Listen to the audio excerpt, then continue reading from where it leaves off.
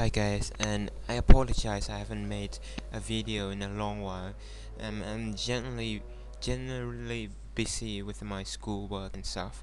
And of course, I'd like to thank you all my 22 subscribers who have subscribed to me, and of course they must be waiting. You guys must be waiting for new video uploads, which I'm kindly doing. I'd like to thank you all of you. And in this video, I'm just going to be talking about a very useful one, my all-time favorite Firefox add-on, which is called NoScript. You might have heard of this, and yeah, it generally blocks unwanted scripts from websites. So, for example, if you don't have any restrictions in scripts, that if you accidentally jump onto websites such as this one, ubuntuforums.tk, you'll notice that it's a great idea actually to have, as you can see, to have some script restrictions. Otherwise, your window will be just so rickrolling, and you get a bunch of things here which you can't really avoid. So what you have to do is to kill the tags manually, like that, which kills the process. Now with NoScript, after installation, it blocks scripts like this, as you can see. All the scripts such as Flash and JavaScript has been blocked automatically, and you can configure this from the menu here. Go to Preferences, and as you can see, plugins, it forbids all these little annoying software. So these little things not only are annoying, they slow down your browsing speed. For if you get a website full of JavaScript, full of Flash plugins like this, it will of course slow your browsing speed and sometimes crash your browser, because things like these are unnecessary and slow. They're really slow. Whoops.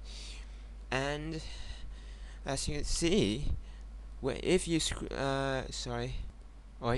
if you look at the corner of your browser window, you can see this little S button here, which you can configure things. You can revoke you can allow script scope globally, which means do not block anything. You can temporarily allow this page for this session, so allow everything in this page, and you can allow this page permanently. And these are the only this section here are the only necessary and the only important things you have to mess about. So if I allow all this thing temporarily, it will reload the website with all the Flash plugins, of course. And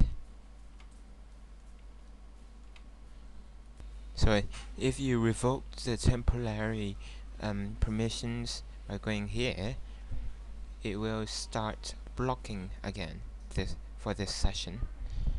Yes, and of course, if you just want to show individual things, you can just click that, and then you ask for a confirmation, which you just click OK, which is very easy to do, and very useful. So to avoid getting to random websites with a bunch of annoying scripts, you just install NoScript, which is very easy. And you can, by clicking here, go to options, you get a bunch of customization where you set to show message about block scripts and stuff, which is very easy, very customizable and all that. So yeah, thank you for watching my video. Please comment, rate and subscribe. More videos will come soon. Thanks again.